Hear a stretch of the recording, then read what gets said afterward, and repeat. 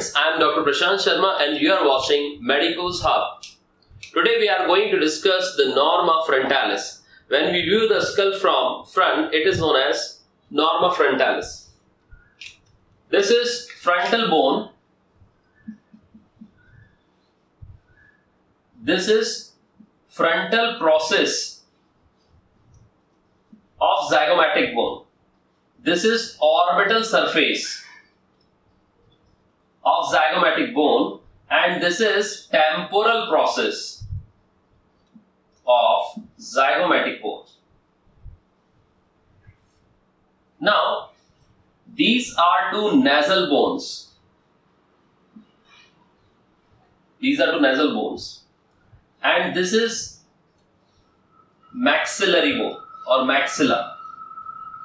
Now, this pyriform area is known as pyriform aperture.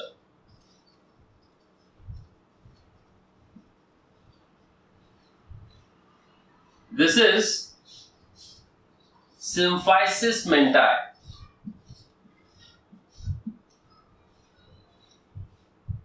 Now, this is orbit. These structures are orbit. Now, the bones forming the orbit are. Now, we observe that this is zygomatic bone. So, this lateral boundary is basically made up of zygomatic bone. This is frontal bone. So, this bone is basically frontal bone forming the upper margins. This is superior orbital fissure. This is inferior orbital fissure. The details of these fissures will be discussed in the later lectures. Now, this is optic canal. This is optic canal that will transmit the optic nerve. If we observe this area, this is basically pterion. Pterion is having the greater wing of sphenoid bone. Now, where is sphenoid bone? You can observe that this area is of sphenoid bone.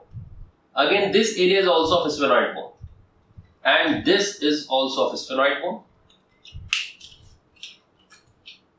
These are representing the greater wings of sphenoid bone.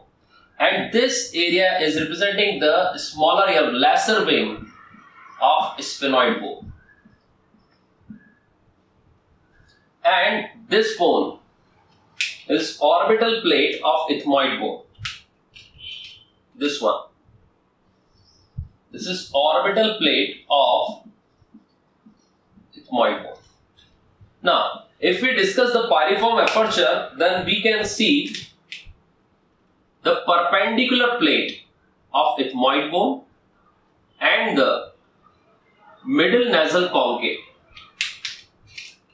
So, this is perpendicular plate of ethmoid bone, and these are middle nasal concave. The superior nasal concave cannot be viewed from front. Now, these are inferior nasal concave. These inferior nasal concave are basically independent bones. And the lower part of nasal septum is basically formed by the vomer bone. This is vomer bone.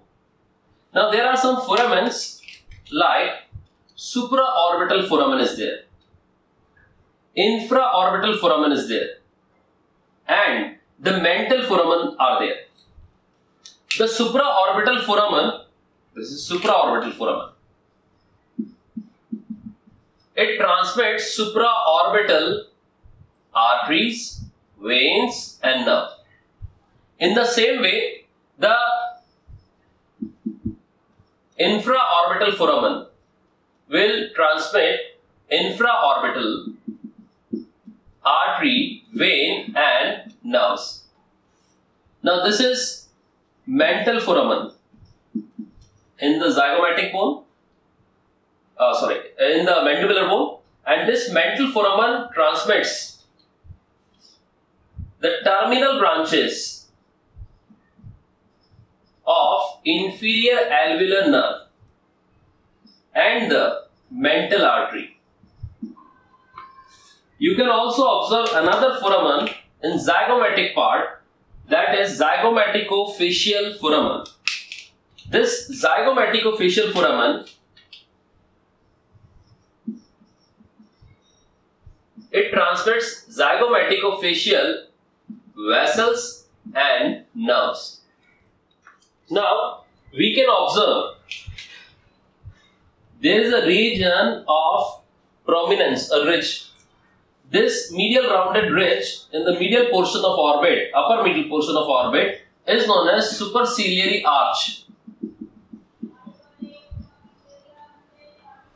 So, there will be another superciliary arch here.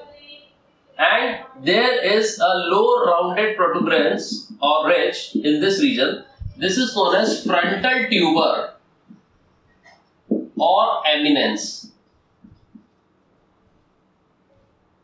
If we see this region, that is nasal bones, frontal bone, this is frontonasal junction.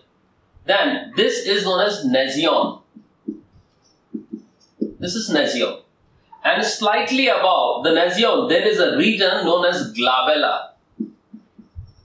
So this one is glabella. Glabella can be considered as a region or a little bit ridge-like structure in between the two superciliary arches, is just above the nasion. So hit the like button, share and subscribe our channel to get the latest updates and notifications.